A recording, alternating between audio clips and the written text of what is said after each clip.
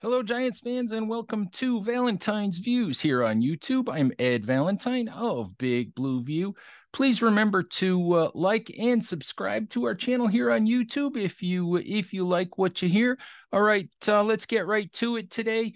Heard on Thursday that the Giants placed rookie tight end Daniel Bellinger on the physically unable to perform list, otherwise known as the PUP list, with a quad injury. That means that Bellinger will not be practicing when the Giants open training camp, have their first practice next Wednesday, July 27th. Listen, this is not news that anyone wanted to hear as training camp opens, as a new season opens.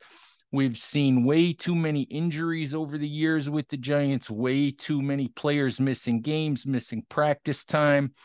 It's never ever good for a rookie, especially to miss practice time. And Bellinger is obviously a player, having watched a lot of the spring practices, obviously a player that the Giants are hoping will do good things for them in 2022. Bellinger spent a lot of time in the spring working with the Giants' first team offense, working with Daniel Jones.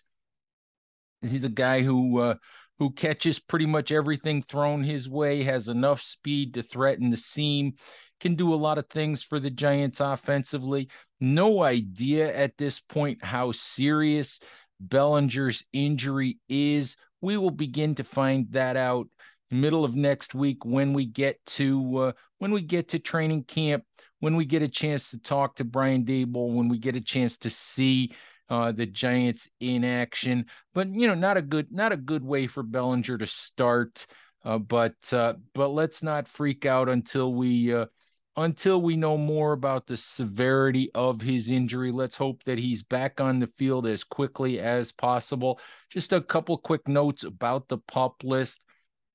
Players on PUP in training camp do count against the 90-man roster. They can be activated to practice as soon as they pass a physical, as soon as they are healthy.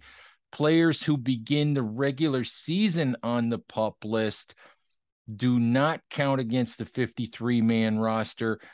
Under new NFL rules, a player who starts the regular season on the PUP list, misses at least the first 4 games, gets to practice for at least 2 weeks after that, while the team makes a decision on whether or not to activate that player.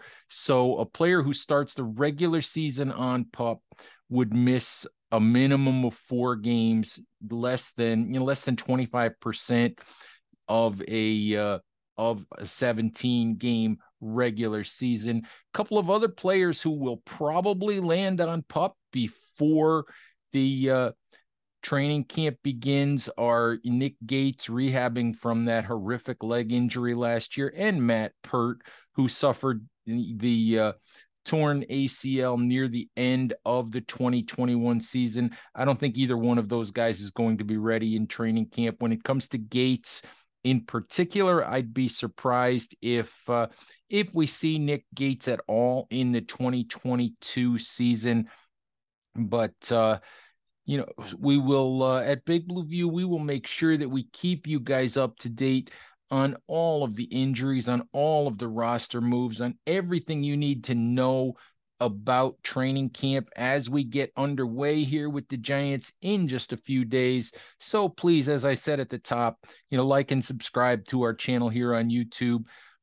Subscribe to us on Big Blue View Radio, wherever you listen to podcasts. Check us out on Twitter at Big Blue View. Check us out on Instagram at Big_Blue. Check out our Facebook page. Join the community at BigBlueView.com to as we do our best to keep you guys abreast of all of the Giants news and information that you need in getting ready for a new and exciting 2022 season. All right, Giants fans, thank you as always, and we'll talk to you soon. Bye-bye.